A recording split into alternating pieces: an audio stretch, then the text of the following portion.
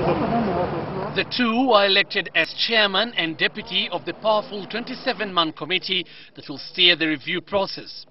It is a tough job bestowed on two legislators who share certain characteristics. Both Abdikadir Hussein Mohammed and Ababu Namwamba are lawyers, young, and are serving their first term in parliament. The two will be inheriting this job from political heavyweights, all of whom did not succeed in giving Kenya the much desired constitutional reforms. Looking at the exact steps to be done, if we can have the institutions up and running by the end of February, I think that will be a good start. The Harvard-educated lawyer has a lot on his plate. Both he and Ababu Namwamba will not be breaking for Christmas, but instead will be working out a strategy for the select committee.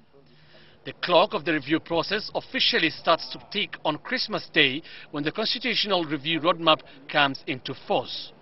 Within 14 days we must do the adverts. We are doing the adverts on the 29th.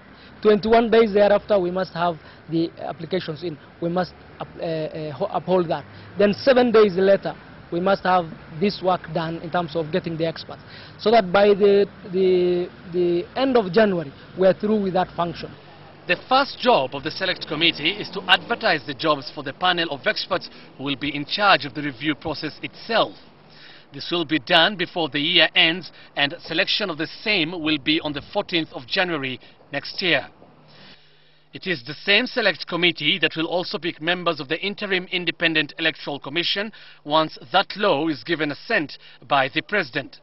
We are expecting to set adverts also for reputable HR firms to help in the setting up of those institutions, especially the HR function, the Committee of Experts, the the new interim ECK, the new interim Boundaries Commission. Abdikadir, who ousted former KANU treasurer and ODM leader Bilo Okero, is a man of many hats. Besides the Select Committee, he also chairs the Parliamentary Departmental Committee on the Administration of Justice and Legal Affairs, the group that scrutinizes pieces of legislation and also carries out its investigative role.